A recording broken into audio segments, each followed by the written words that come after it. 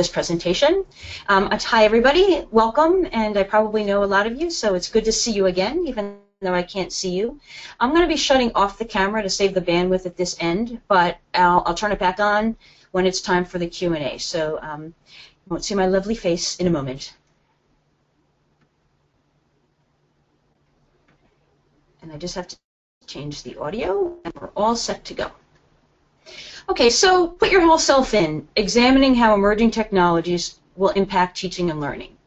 During this presentation, I hope to convince you to put your whole self in and turn yourself around by learning about the powerful applications that are here today and coming tomorrow. I want you to be able to provide pedagogically sound lessons that embed emerging technologies meaningfully, as well as allowing for the unintended and spontaneous use of these applications.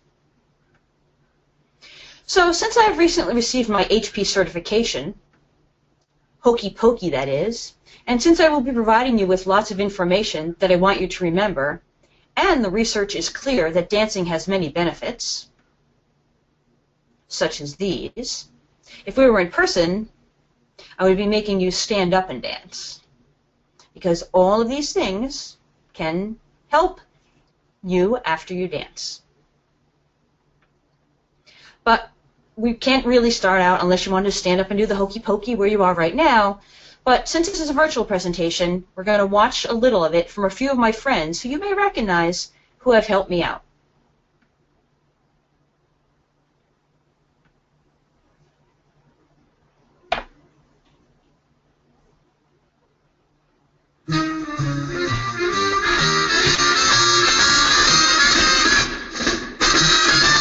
You put your right foot in, you put your right foot out, you put your right foot in and you shake it all about.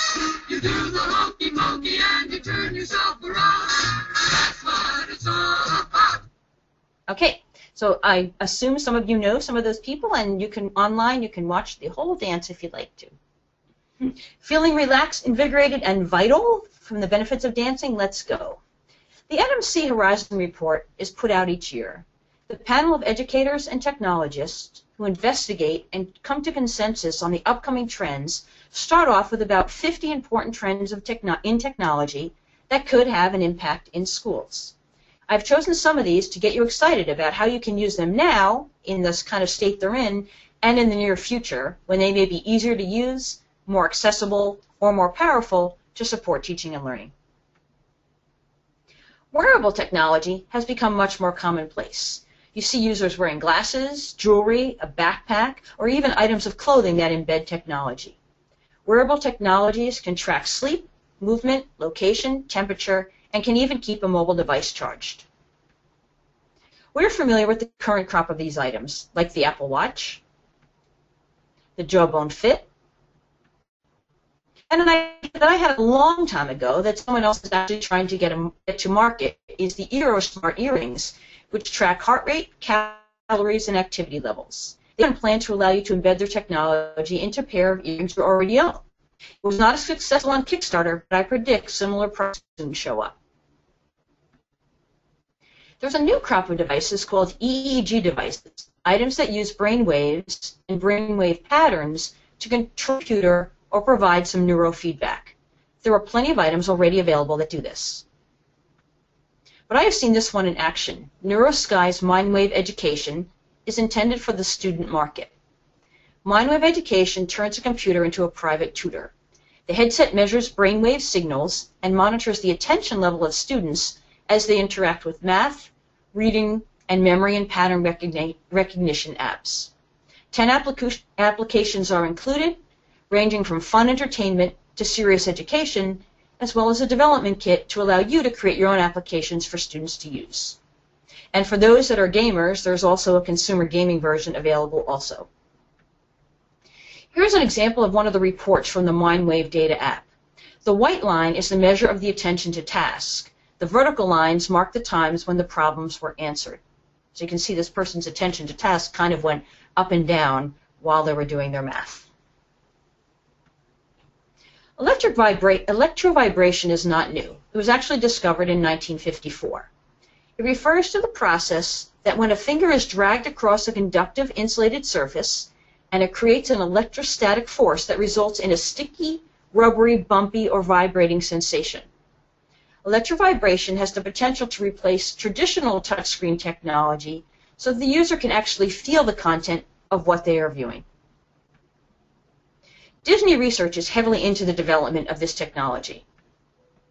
For education, it would allow deeper interaction with educational content and also act as an accessibility option for those with physical disabilities. Their video talks about accessing the rich spatial dimensionalities of the world through touch surfaces. So you're looking at someone feeling smoothness, prickiness, I can't even say that, and the ridges through the touch surface. That was the pricky one, was the pineapple. This process works by applying changes in voltage as the friction on the touch screen changes. And IBM gives us a view of what this might look like from our cell phone. The sample they talk about is buying a shirt online. Through vibration, as you draw your finger over the different shirts for sale, whether it be burlap, silk, cotton, or something else, the differing vibrations will let you feel the material of the shirt. Pretty nifty, huh? Kickstarter and Indiegogo are online sites where developers of new things create a prototype and try to raise money for the actual production of the item. One project is set to develop a glove that seems to work with the principles of electrovibration. There are 10 actuators distributed along the palm and the fingertips of Glove 1, which vibrate independently at different frequencies and intensities, reproducing accurate touch sensations. And the Glove 1 can be back starting at $199. The sample shown here, while controlling your hand near a fire on the screen, while wearing the glove, your hand gets hotter as you move it towards the flame. Your physical, real hand gets hotter, obviously, but you don't burn yourself. Location intelligence provides content that is dynamically customized according to the user's location. This is possible because of the GPS that is built into the devices and the ability of the cell towers, to ensure accuracy of location. We're already pretty comfortable with this as we check Apple Maps to see the traffic up ahead, or we check into Foursquare to receive a coupon for the restaurant we just arrived at, and find out on Facebook which one of our friends are actually near to us. But what if there was indoor GPS in school buildings, and items could be tagged or smart and be located via a mobile device? A student could have access to the floor plan of a building to help them get around. In another scenario, in a science lab, a student might only have access to the location of items that were appropriate to his or her skill level with that piece of equipment. But I like the idea about using this technology in the grocery store. I could program it to only send me to items that are 6 points or less on the Weight Watchers point scale. Those of you that know what that is are laughing. Those of you that don't, it's okay, it's funny. Natural user interfaces allow us to interact with devices using natural movements and gestures. On the consumer side, the Nintendo Wii and the Xbox Kinect are examples of natural video gaming. However, there are other ways this technology is being used as the basis for real-world applications. These are shots from a medical application using Kinect called Gesture as the interface in the operating room. It solved the problem of the surgeon having to scrub out to take a look at an X-ray, and allows him, through moving his hands, to rotate the 3D version of the X-ray while actually in the middle of the surgery.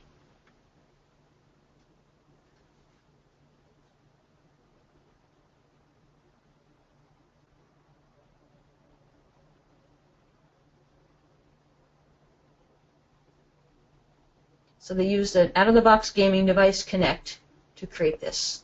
Pretty nifty.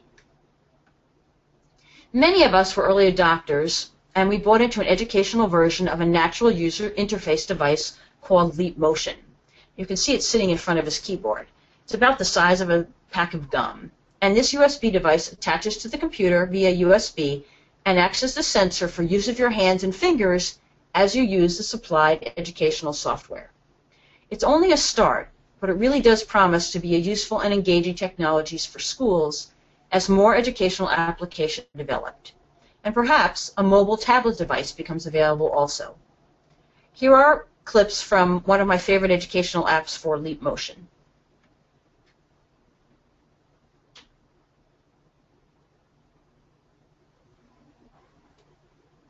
You take apart the skull, rotate, so it doesn't have to be a skull, it could be anything. But everything is in 3D. And all you do is your hand, you're pointing your fingers, you're closing your hands, you're putting your thumb up and down, and that's how that works. Leap Motion is part of another project called Tactum. So Leap Motion was created to do what you just saw, but Tactum took it to do something different. Tactum is an augmented modeling tool that lets you design 3D printed wearables directly on your body. It uses depth sensing and projection mapping to detect and display touch gestures on the skin. A person can simply touch, poke, rub, or pinch the geometry projected onto their arms to customize ready-to-print, ready-to-wear forms. Watch. So that's projected on the body. She's decided that's what she wants. Goes to the 3D printer. It's exported. And there it is. Pretty nifty, huh? AltSpace is a startup company that wants you to put on a set of Oculus Rift VR goggles, and right away you're in a room with other robots, who are people, from anywhere else in the world. I assume you interact by moving your head. They really never did say, but let's take a look. This is virtual collaboration at its best. And we all used to do this in Second Life, but this is, you're totally immersed with the VR goggles on.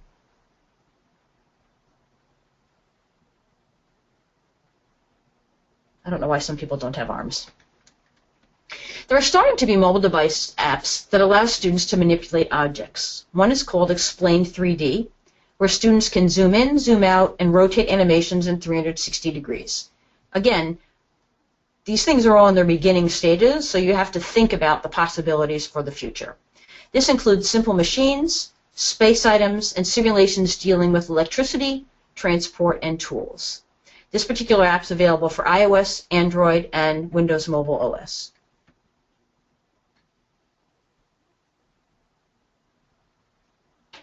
It tells you a little information about the four-stroke engine.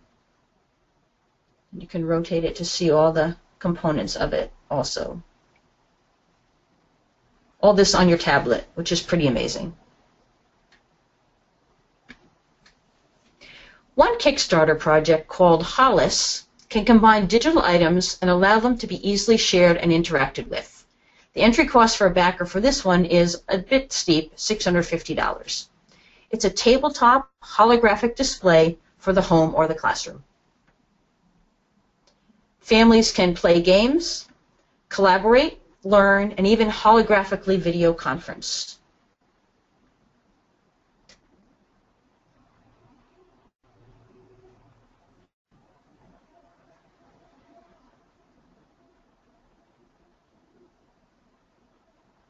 There's a holograph of Dad. Okay, the next one is speech-to-speech translation. And that's a combination of the capabilities of speech recognition, language translation, and speech synthesis. Right now, we have text-to-speech translation tools readily available. This one also does a form of speech-to-speech. So this is the app with the worst icon, but anyway, just get by the icon. The speech-free app instantly translates text into any of 72 languages and pronounces the translation for you. It also remembers previous translations you've done, and you don't have to have the internet replayed. You don't have the internet present to replay them. So if you get all your questions out of the way when you're in a Wi-Fi environment, you can then make sure you have them when you're at the bus stop or you're trying to find the bathroom or the supermarket or whatever.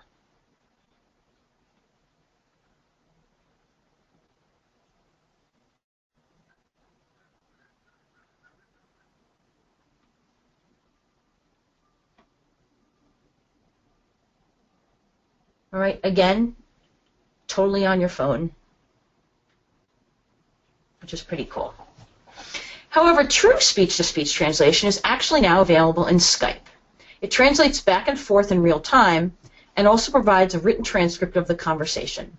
Anyone can sign up for the beta program, but now actually I think it's out for everybody.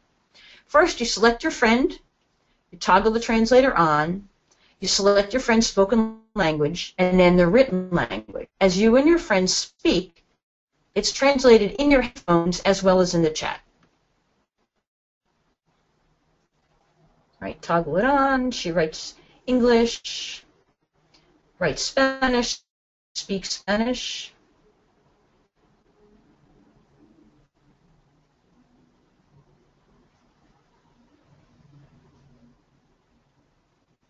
So you're hearing her speak in Spanish, you're hearing her speak in Spanish, it translates into English in your ears and also in the transcript. I love this. This is called Motion Savvy. And Motion Savvy Uni uses the camera on a mobile device, and that same leap motion, that thing that was about the size of a stick of gum, uses their engine to translate the user's signing into spoken English and captures voice response and turns them into text for the person holding the device. Let's watch.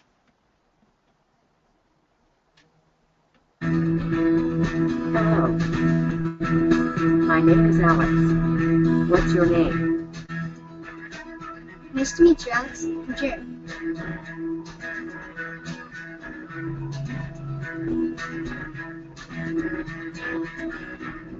It's pretty amazing.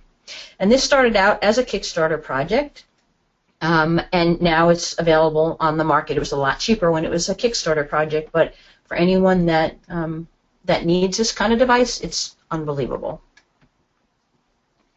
Virtual assistants have been around since at least 1987. Here's one that was planned, the Apple Knowledge Navigator, but never came to fruition. And of course, we now have mobile voice interaction in Siri and other voice-activated helpers that allow us to control the functions of the phone and get general information. However, panelists at a Mobilize conference talked about the movement from assistant to butler. So we think of Siri as an assistant. What about if Siri was a butler, where the user no longer needs to push a button to ask for help, but the information appears proactively on the screen of the device? Just kind of think about what Rosie or Mr. Carson takes care of, and you'll understand. There was a Kickstarter project recently that was for a real assistant. Well, kind of real. The personal robot was offered at $1,195. Let's watch a little bit of what it was planned to do. Artificial intelligence personal robot. She's your welcome friend at any hour. Good morning, Thomas. Time to get up. Good morning. It seems like you had a good night's sleep. 8 full hours and a good resting heart rate. Thank you. Your meeting with Jane is at 9:30. I put the coffee on. She can interface with household devices. And she's also a personal stylist. What do you think? Why don't you try the blue tie with it? Good idea. She's your world-class office assistant, using artificial intelligence algorithms to analyze data quickly and efficiently. We planned a marketing campaign on the Upper East Side of New York. What do you think about that neighborhood? This neighborhood has a very promising outlook for this campaign, with 25,000 housing units. Also, 82% of people living there have a college degree. I think that's the right one for us. Sorry to interrupt, guys. Thomas has a lunch date with Chloe in 15 minutes. She just posted a bunch of photos on Facebook about her trip to New York. Thank you. Kind of scary, huh? Well, you never know. Syndication tools started out by making publishing platforms such as blogs fully accessible via RSS and a newsreader such as the now defunct Google Reader or the one most of us use now, Feedly. However, the next phase is the linking of these platforms together to produce new combinations and types of content via a turnkey tool like IFTTT, if this then that, which has the ability to create recipes. If you don't use this product, you need to use this product. It's unbelievable. So for instance, you can make all the tools do what we want them to do. For instance, if I make a reminder, it gets sent to my OneNote. Or if I get a text message, it used to get sent to Google Glass. If I text, it goes to OneNote. And if I tweet, then it goes to Google Drive. The reason I have it go to Google Drive is then I have all my tweets available and I can look back to see what I've provided to other people. People build these recipes. There's recipes now for the Amazon Echo, which I have to try, but there's all kinds of tools that can be on either side of the recipe, and you can edit them to do what you want. So if you want your tasks and reminders to go to Evernote, you can do that. If you want it to go to some other app, as long as it's in there, you can do it. In addition to students using these syndication tools to manage their own information, in the near future, it will become commonplace for students to promote their own content creations using these tools, and they will know how to interpret the statistics to make sure that their content gets to their intended audience. So that's coming also. Next thing is open licensing. While current copyright and intellectual property laws focus on restricting use of materials, authors are beginning to explore new models that center on enabling use while still protecting the academic value of a publication and their ownership. These approaches make it clear which rights are enabled for various uses and smooths the way for others to access and use someone else's work. Creative Commons is an online project that allows users to determine how their work can be used ahead of time. They tell you ahead of time how it can be used. And these are the rights that a user can apply to their work. They always say you have to give attribution. They can tell you you can change it or not change it. That's the no derivative work. If you change it, I can tell you you may use my work, you may change it, but you also have to let someone do the same thing with yours, and that's the share alike. And I can tell you it can be used commercially or non-commercially.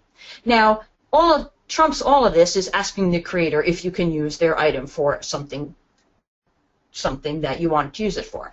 You can always ask a person if it says non-commercial.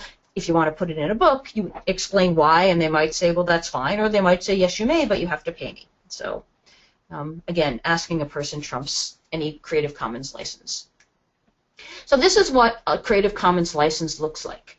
So in this one, the creator allows the user to share it as is, use it non-commercially, modify it, and the user has to apply the same license if they change it to their new creation for others.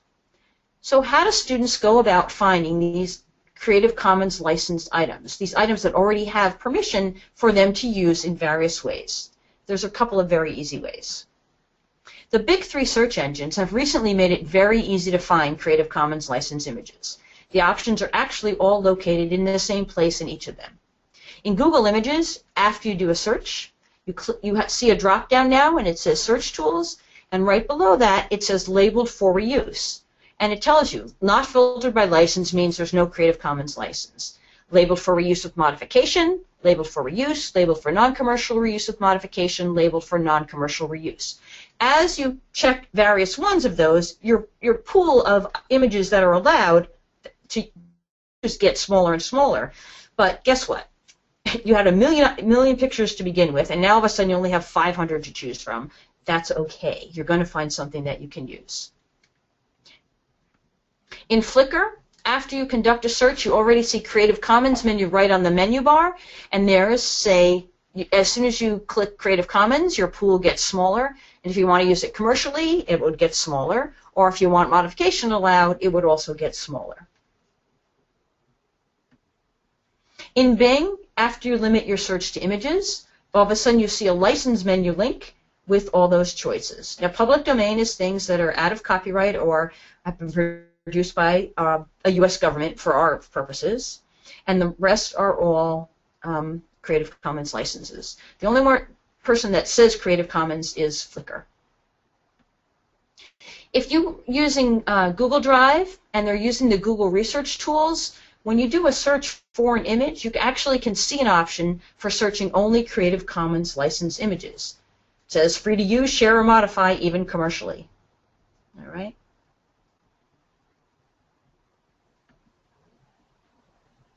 I think an important thing for our students to internalize protection of intellectual property is to Creative Commons license any original or edited content that they post online.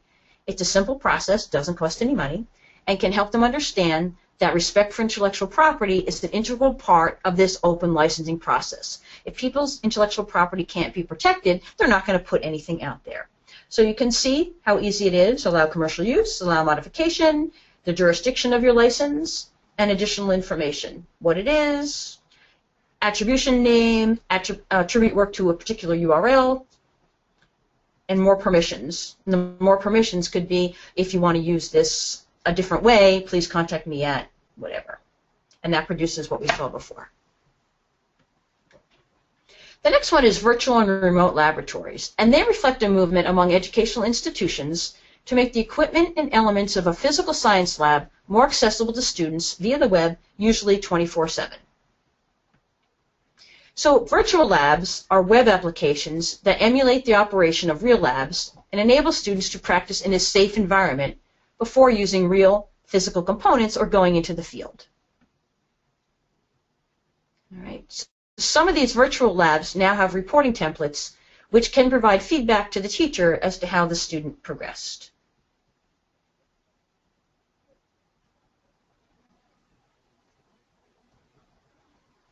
All right.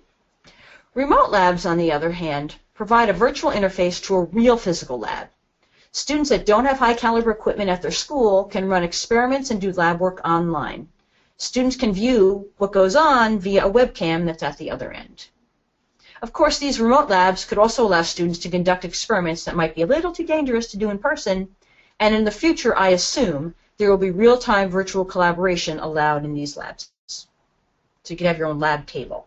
And there's questions about it, and then they work their way through the activity. So I've got to enter some distances now between 15 and 90 millimetres, and 90. How long do we want to do it for? Probably 3 seconds each, and we'd like to do it 3 times. So it's now running the experiment. They can get the webcam and have a look at it. And the wheel's spinning down the bottom if your eyes are quick. You'll do the readings, and then you'll see this gear here rise up some distance, and it'll take another set of readings.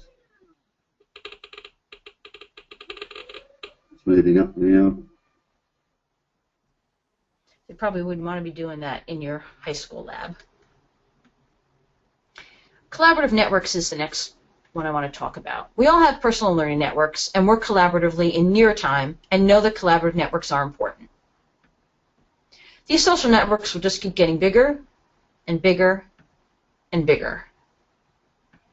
How do you tame them? How do you use them to benefit you in your role as a teacher, in a school, in a district, in a city, in a state, in a country, on a continent, and on the planet?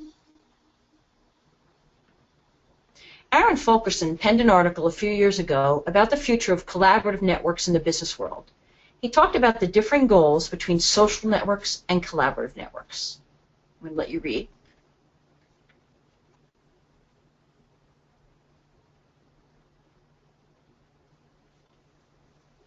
I think the easy access to video conferencing has moved education from the social networks closer to those collaborative network goals and will continue to do so. We have seen MOOCs for teachers and some for students, and they truly meet the criteria for a distributive, collaborative network with a purpose, a participatory culture, and the ability to form and reform groups based on a purpose. I hope to see this type of environment become more popular in middle and secondary school in support of teaching and learning.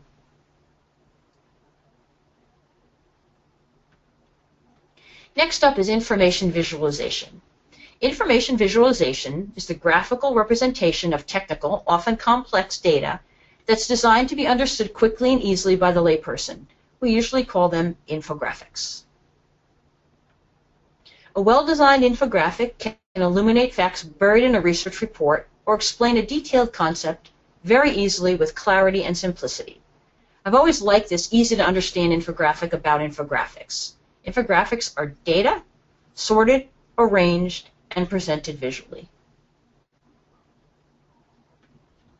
For teaching and learning, the studies of infographics covers a number of valuable skills related to data analysis, design thinking, and the contextual inquiry-based research, not to mention the technical capabilities required to carry out ideas using creative software. The ability to visualize information is quickly becoming a new discipline in education. Here is a quick overview. I hope this plays for you.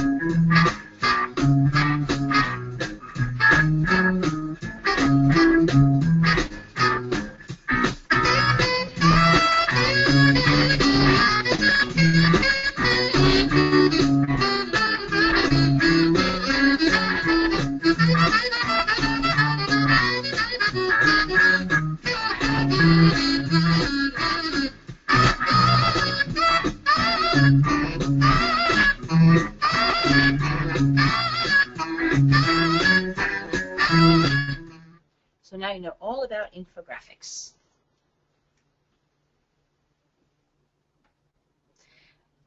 The next thing is visual data analysis, and this is visual analytics. It's a way for people to explore and understand data sets of any size. They can move through the data via any path, asking questions, and also keeping a history of what they have searched for. They can see patterns and structures even in the most complex visual presentations. We have usually used this type of analytics in schools to determine student progress and high-level patterns. But dealing with visual analytics is something we need our students to become familiar with. Data literacy, though, is not just manipulating data. It's about applying the right filters to get the data one needs and in deciding which visualization provides the most coherent view of the data. Students must be able to read, interpret, and evaluate information. They must be able to analyze, interpret, and evaluate statistics, and they must be able to gather, assess, process, manipulate, summarize, and communicate data. These three skills together collectively comprise data literacy. Andrew Churches of EdOrigami has created a data analysis rubric which can help you develop assessments for students in this area. Okay, rubrics, if you find a really good rubric, it's a very good way to design backward and design your lesson or unit to the rubric. I was able to get a license for Tableau via their Tableau for Teaching program. They have some sample data sets in the software, and it's simple to change the view of the data to meet your needs. These images show the same data presented differently, a skill our students should be familiar with too. Okay, what's the best way to showcase the data so that the person looking at it can understand it? Augmented reality. Many teachers and students are using augmented reality via tablets in the classroom. Augmented reality is simply defined as the layering of information over 3D space. As Terry Height describes on his Teach Thoughts site, point your device's camera at something that the app recognizes and it will generate a 3D animation or a video superimposed over whatever is on your camera's screen. The effect makes the computer-generated item appear like it's really there. The Two Guys and Some iPads site provides a ton of examples of how students are both using AR to learn from teacher-created projects and how students are developing their own augmented reality projects. Here are just a couple of them.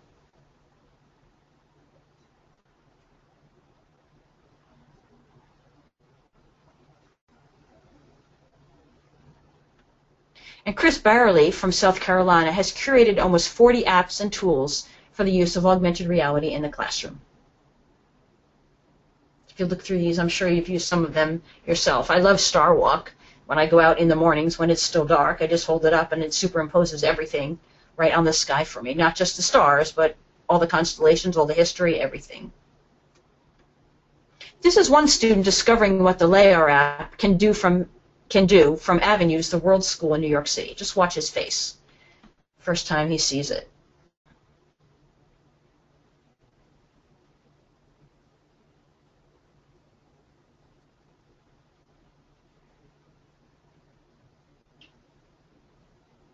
It's the kind of expression that we want to see on every student's face. It's playing music, that's why he was kind of moving to it. One question that was asked of the NMC Horizon Report group of experts was, what trends do you expect to have a significant impact on the ways in which K-12 approaches our core missions of teaching, learning, and creative inquiry? They gave some trends that were provided, but the team could also add their own. I wanted to share some of the trends that were on the list and added by the team members in the 2015 report. So, to accelerating EdTech adoption over the next 1 to 2 years, rethink how schools work, shift to deeper learning approaches. 3 to 5 years, use of collaborative learning approaches are trends, and students moving from consumers to creators. And 5+ years, use of hybrid learning designs and the rise of STEAM learning, right? STEM with the arts. And here are some of the challenges that were presented in the report. I felt that any one of these would make a great topic for a PLC or study group at your school or district. So they had solvable, difficult, and wicked.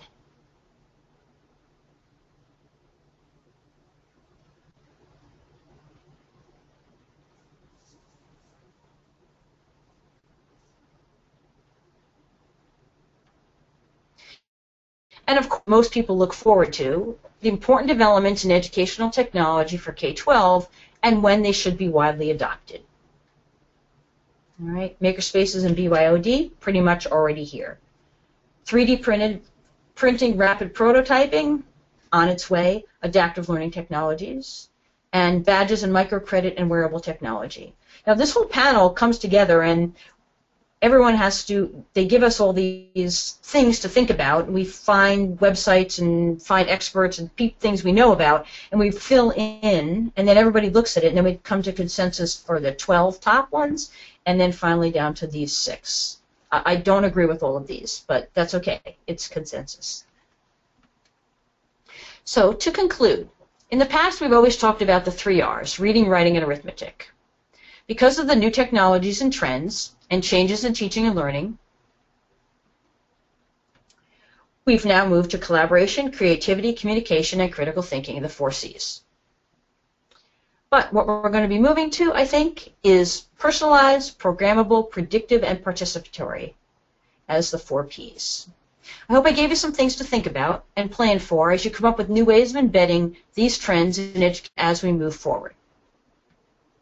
And when things seem overwhelming, remember to keep calm and do the hokey pokey. All right, I'm going to come back to you now. Show my webcam, change right to this, to Plantronics headset.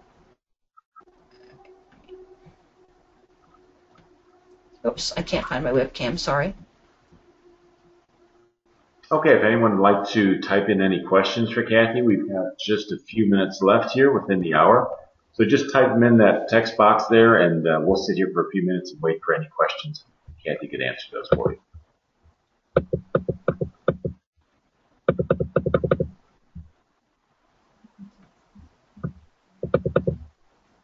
were the 4 Ps is one of the questions. Programmable, participatory, and now you're going to get me right. Not a trick question. Not a trick question. Programmable, participatory, I'm coming. Personalized, programmable, predictive, and participatory. Okay. Here's another one. What is the best? I don't see the. Go ahead. Yep. I don't see the questions, but that's okay. I'll just read it to you here. What is the best way to encourage your buy-in of these new technologies? I'm a technology coach, and teaching gives a lot of reasons why they don't have time, in quotes, to learn new technology. Well, saying anyone doesn't have time never, I just don't understand that. They don't have the passion. And my feeling is if you can find something that they're passionate about, one little thing that they like, whether it be AR or whatever, they'll have total buy-in and they will find the time. Those of us that are passionate about everything technology, of course, just go, we go in there gangbusters. As a technology coach, you want them to do everything because it's so exciting and it's so great. Oh, sorry, I'm not looking at the screen. Sorry. But because I can't see myself. I can't see my webcam, so that's why I don't know. Sorry. So I would suggest you just find the one thing that they can glom onto and then let them develop it in depth, and then they'll be the leader for that thing for their peers, and then you can find another thing that someone else might be interested in and move it along. Everybody's not going to be interested in all of these, but we want to try to get as many people interested across the board in a lot of different ones to find out what best meets the needs of their, the school, the district, the grade level, and whatever, and the population at the school and the community. Okay, great, thanks. Good question. Questioner said totally agree, by the way, so thank you for that. Here's another question. Do you have a couple of favorite sites for online professional development in technology? I would say no, I don't. I think the best place to get professional development in technology is to is Twitter. Obviously, blogs are long and in depth and very informational, but to follow good people on Twitter who are interested in what you're interested in, and then they will provide you with all kinds of links to whatever. So if you're a secondary social studies teacher, you find the people who you hear your peers, or who you just look through a conference book and pick out the names of the people that are featured speakers or highlighted speakers or got good recommendations or whatever, and follow them on Twitter. And they will soon feed you. And once you get into that group, depending on what you want to learn, like I know that if I need anything about Google, I go, to this person. I ask them that question. I have a lot of people that follow me, but I only follow about 260 people, and every one of them, I know their strength. Now, if I want to learn something new, I follow someone else with that strength. If I want to find an administrator, I look at who Patrick Larkin follows, see what the people he follows, because he's an administrator, and then I pull one of those administrators and follow them for a while and ask them questions or have them feed me. So I think Twitter is not in-depth professional development, but they can lead you to totally in-depth professional development. So. All right. Here's another question. Do you have any great professional development sites for assistive technologies? Yeah, you have to ask Karen Janowski. I'm not Karen JANOWSKI. They do have assistive tech chat every Monday or Tuesday night on Twitter. You should definitely attend that. You don't even have to participate. You can just watch. I think it's ATChat is the hashtag. And if you go to Twitter right now and search ATChat, you'll find everything that everybody said in the past, whatever, as long as Twitter keeps stuff. And but I'm not an assistive technology expert, so I can't give you the answer to that. But Karen Janowski can. Okay. Here's one that I'm interested in. What is your latest tech gadget? At 3 a.m. tomorrow, it will be the iPad Pro. But 3 a.m. my time. You people on the West Coast only have to stay up till midnight. Yeah. I have to get up. Other than that, I love my Apple Watch. Yeah. Right. It's pretty nifty. I like anything gadget. I have my Amazon Echo over there. I can yell at the song if you want me to do so. That's a very cool thing. If you need holiday present for someone or for yourself, $179 worth of fun, no question about it. As long as you're an Amazon Prime member, you're good. She can read your books out loud to you now, too. Interesting. She's so cool. So, yeah. What else? Let's see here. Oh, where can we find this webinar content? We will be posting this on next Monday at the Brenthaven EDU website. So again, that'll be next Monday at brenthaven.com/EDU. This entire presentation will be posted there for anyone that wants to reference that. Or to watch it again because I went too fast. No. Well, I was going to tell everyone, pay attention because I do know you talk very quickly and time is precious, so I'm sure everyone got that very quickly as well. So we're all tuned in and it was all good. Let's see. Here's the last question then. What's in your presentation tool bag for EdTech?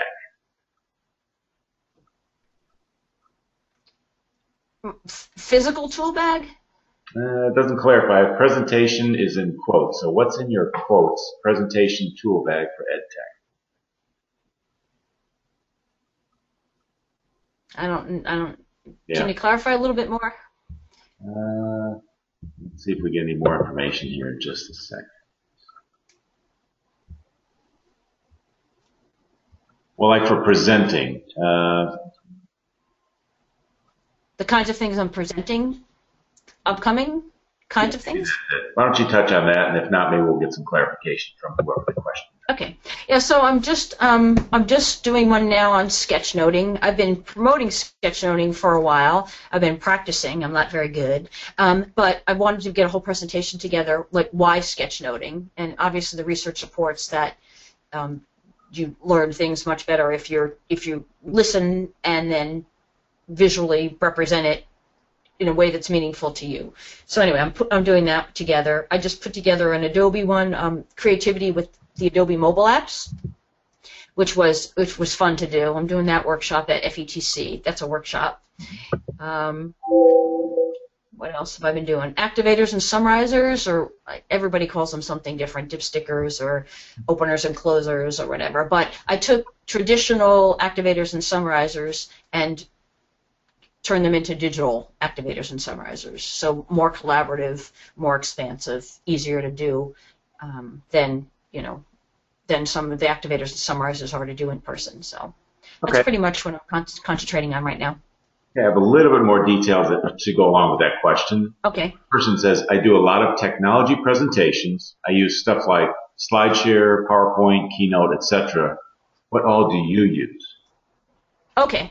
I use pretty much exclusively Keynote, although I'm trying to change my style a little bit. I'm not hugely creative. I can copy anybody. I can, copy anything, but I look creative, but I'm not creative. But I'm trying to change my style a little bit to not use necessarily Keynote templates or anything, but I'm trying to. Adam Bello has wonderful slides, and he's my good friend, and he could spend 6 hours on a slide. So I always think, what would Adam do before I create a slide now? So now I create all my content ahead of time and then create the slide. So like the sketchnoting one is all done in sketchnoting. If I'm going to do it, I'm going to talk about it, I should be doing it. So that's the kind of thing I do. I try not to use any templates because the templates I know a lot about how people learn and colors and fonts and all that from Linnell Burmark's books, and I know that none of them meet those criteria at all. They might be pretty, but they don't stick with people, or they don't make them feel a certain way, or they're confusing to look at. So I know that kind of stuff, so I just use it. But I just like Keynote the best because I think it's the easiest to use. Very good. Okay, there's where'd it go? We have one more comment. Hang on. Oh, okay. Here's another one. Maybe two more questions. Here's one more. Whoops. Looking ahead to 2017, would you recommend interactive flat panels for classroom presentations instead of the traditional projector and interactive board? Yeah. Let's see. Brent Haven doesn't sell interactive whiteboards, right? Oh, yeah. I've never been an interactive whiteboard fan from day one, for a couple of reasons. Number one, control and capture was fine. You know, controlling the computer from the whiteboard and capturing what you were doing was fine. But very few people took advantage of the very deep vector-based, wonderful software that came with all of it. So it was a very expensive control and capture device. I definitely think that flat panels could be television sets to go along with the cable, but flat panels, an Apple TV, or, you know, I just saw today that the reflector, right, the thing that projects your Apple to your desktop or is to a desktop, is now available to project your iPad or iOS device, Apple computer, to the Kindle, the Amazon Fire Stick. So these things are all coming together. However you can get something projected to a monitor and you're not tethered is the way to go. So you can move it around, kids can present from wherever they are in the room, multiple people with reflector app, multiple people can actually project at the same time. So yes, definitely. The price, you can get 2 or 3 of those setups for the one interactive whiteboard setup. So. Very good. Okay, it's really not a question, but it's a comment, and it seems appropriate at this end. You're very modest. Your Blooming app stuff is the bomb. So I'm not sure who sent that in, but thank you very much for that comment. And at this point, again, thank you. Kathy, we had an excellent turnout in terms of people listening in. Just to remind people again, this will be posted on Monday, and Brent Haven will be back in touch with those of you that have stayed on. But again, thank you very much to both Kathy and all of you who have listened into the webinar. And we'll be offering another webinar probably within the next quarter, realistically around March. So look for it then. Again, thanks to everyone. Big thanks to Kathy. Thank you very much.